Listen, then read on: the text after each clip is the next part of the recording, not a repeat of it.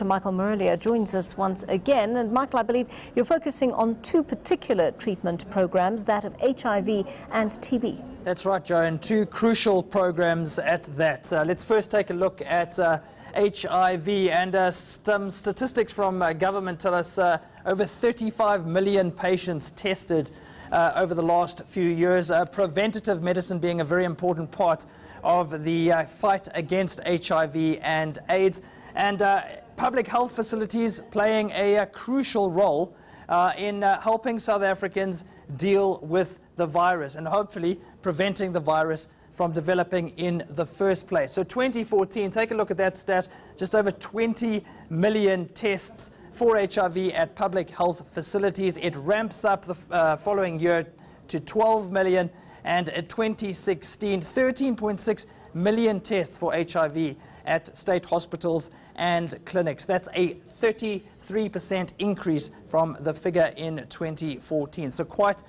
impressive work being done in that particular regard. Tuberculosis, also a big problem in South Africa. 2015, we saw 283 cases registered.